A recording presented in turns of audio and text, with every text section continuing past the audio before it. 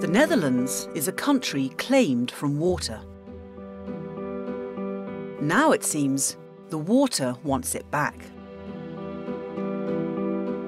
Rising sea levels and overflowing rivers are making this low-lying nation increasingly vulnerable to serious floods. When there is no land, there is no country, there is no Netherlands. It's not a matter of saying, let's just abandon the country. We cannot do that. Will the Dutch be able to keep the water at bay, or must they now contemplate the previously unthinkable, allowing the water in?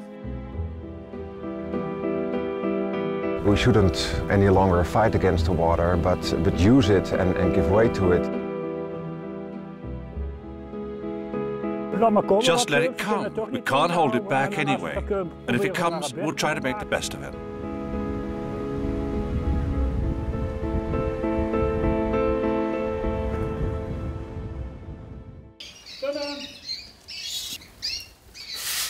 Fons Bergmans has a farm near Maastricht on the Dutch-Belgian border.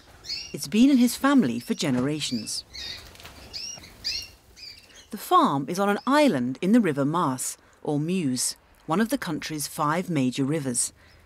In 1993, heavy rainfall caused the river to flood.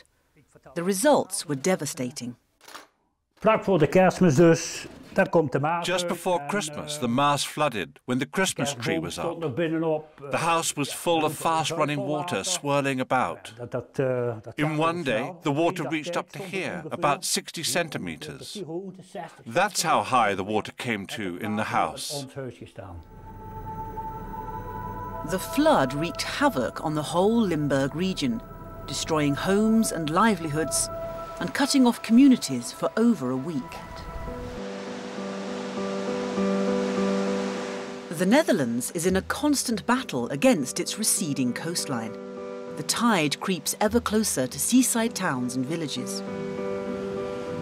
To strengthen beaches and dunes and protect communities, millions of cubic tons of sand are dredged from the seabed and redistributed near or on the shore. The waves will do the rest. But an even more radical project is underway for the Netherlands' rivers. We used to have these dikes to keep the water in place, but now we learned we have to make places where the water can flow to in case of more water coming through the rivers.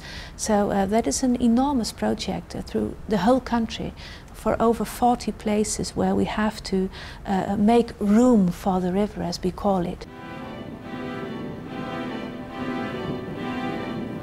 The Dutch are recreating their landscape to allow rivers room to flood, but in controlled spaces. Large channels are dug out alongside rivers to create reservoirs holding overflow during seasons of heavy rainfall.